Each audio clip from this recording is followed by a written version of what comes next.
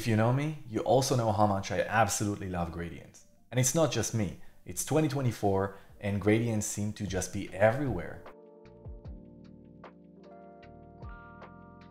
I recently came across this beautiful website by Authkit, and one thing I really loved about it is these animated gradient border effects on these containers. And I immediately thought I have to learn how to replicate this with Tailwind, and after that, of course, I have to share it with my gradient bros. That's you, by the way. So in just a few minutes, you're gonna learn how to create these beautiful animated gradient border effects. Now, you can do many amazing things with Tailwind and CSS, but unfortunately, it's not quite straightforward to animate gradient borders. So to achieve this effect, you need to be a little bit creative and apply a few tricks. So before we dive into coding, I wanna quickly show you how this works. We're gonna start with a single div element. It's gonna be our wrapper. Within that element, we're going to create an artificial element using the CSS before pseudo element, and we're going to style it to look like a conic gradient that is perfectly centered. We're going to use CSS animations to make it spin 360 degrees to get that sonar effect. And within that, we're going to spawn a child element. And that is where the content for our card goes. Notice that the background of this element is slightly darker. And that is because we are going to create an artificial border loop. And with a conic gradient spinning 360 degrees, we get that beautiful effect. All right, so let's get to coding. I'm in the Tailwind playground, and you can find all of this code in the description down below. So let's quickly talk about what I have here. I have a container element that spans across the entire screen.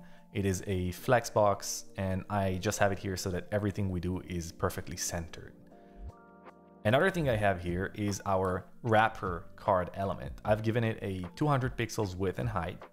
And then within that, we are going to have our card content. And I've also made sure everything here is centered as well. Anyway, remember, the card wrapper will actually act as our border, and the card content is where the actual content of this card element will go. That's it for HTML. Pretty straightforward. One wrapper spanning across the entire screen, the actual card wrapper that acts as the border, and then the card content where the content goes. Over to our CSS file. Now, traditionally in the Tailwind philosophy, you want to apply your Tailwind classes directly in your HTML template. And I think it makes sense for a lot of things, like the variable things, like whether I want to center the items in my card content or not.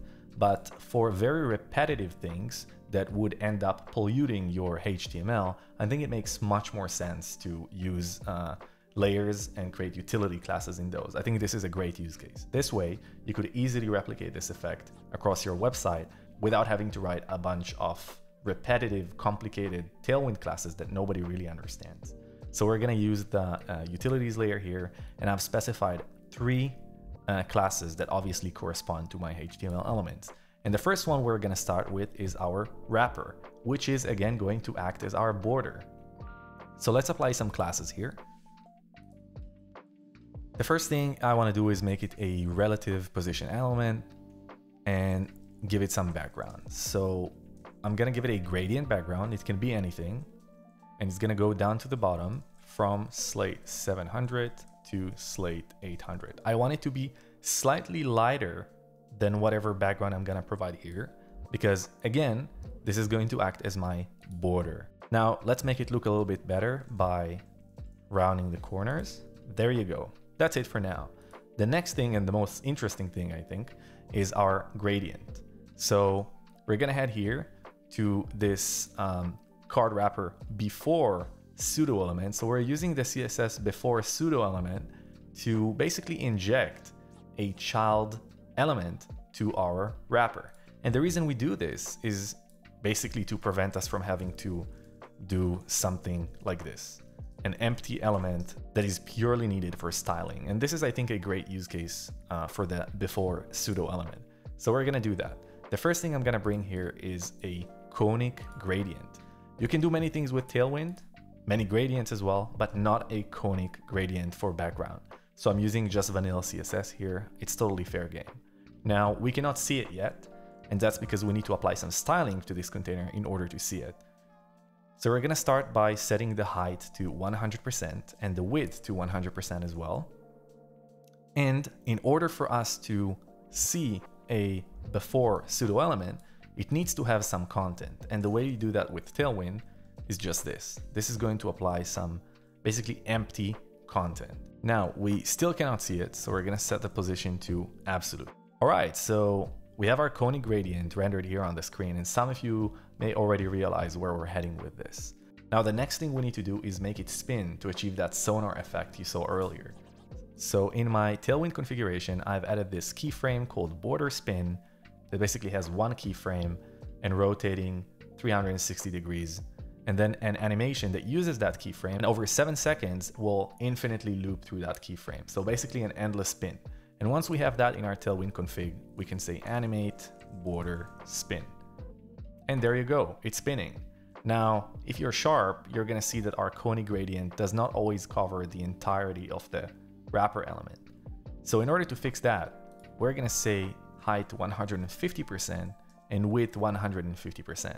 This will make it big enough, but now it's not centered. And we're gonna fix that as well by saying go 25% to the left and minus 25% up top.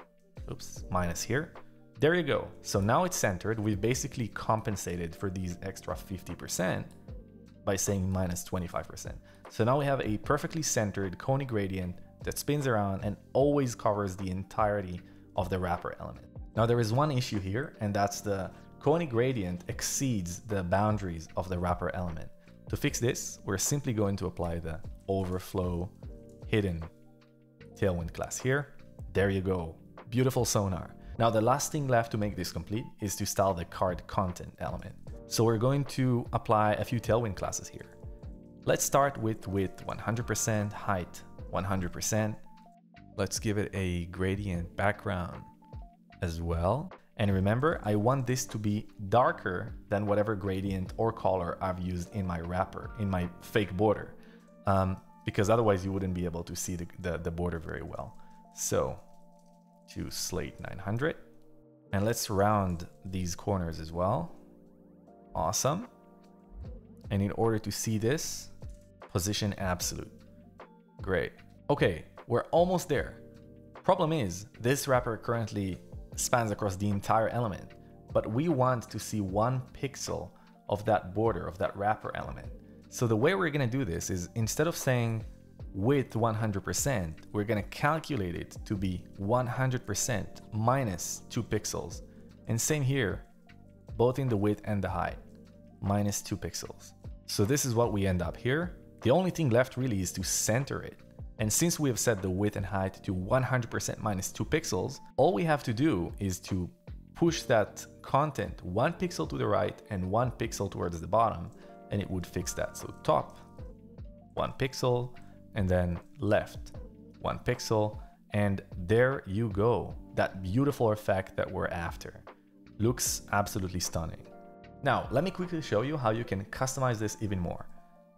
Here in the conic gradient definition, in that third parameter, the transparent part, you have an amount of degrees, and that will dictate how big / slow the effect will be, or how small or subtle it will be. So if I set this to 40, you're gonna see that the effect becomes very, very subtle. The gradient itself is very small.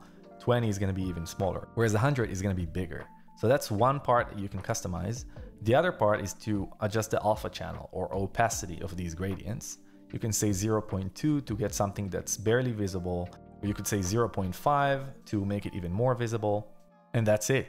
All right, folks, I hope you liked it. You know, I'm not a CSS guy, but just seeing this gradient, I immediately wanted to replicate it. And I think the cool trick with the child elements is pretty neat and a nice thing to know as a developer anyway. Let me know what you think in the comments. And if you like this kind of content, subscribe to the channel. It's pretty new, but I'm gonna upload a bunch of content you're probably gonna like. I'm gonna talk about front-end, back-end, infrastructure, AI trends, developer career growth, and whatnot. So thanks for being with me today, and I hope to see you next time.